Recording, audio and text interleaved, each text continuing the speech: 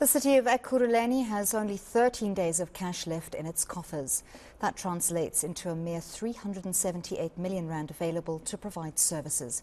And as the metro's coffers run dry, the MMC for Finance has painted a rosy picture and says a turnaround strategy is in place to improve its reserves.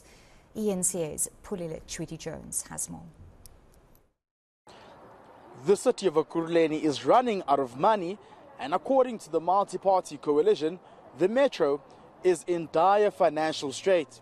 But the Finance MMC has been trying to paint a picture of stability in the face of service delivery failures.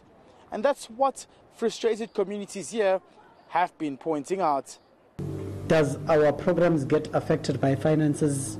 Obviously, when there are no finances, there would be lesser intensity when it comes to programs, but there are no fundamental programs that we have really proposed and wanted to do that we cannot effect with the current situation that we find ourselves in. We are not in a dire financial constrained situation where we are going to see the collapse of the city by tomorrow and so forth.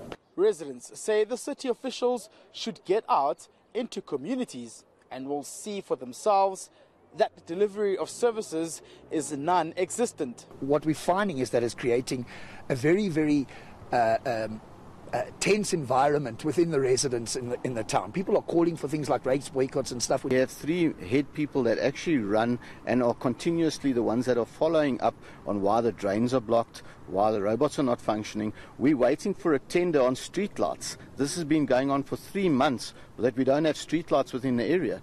The city's first quarter financial report is expected to be tabled in council next week, and officials insist it will show that it's not finances that are hampering the metro's ability to deliver services. Pule Letshwiti-Jones,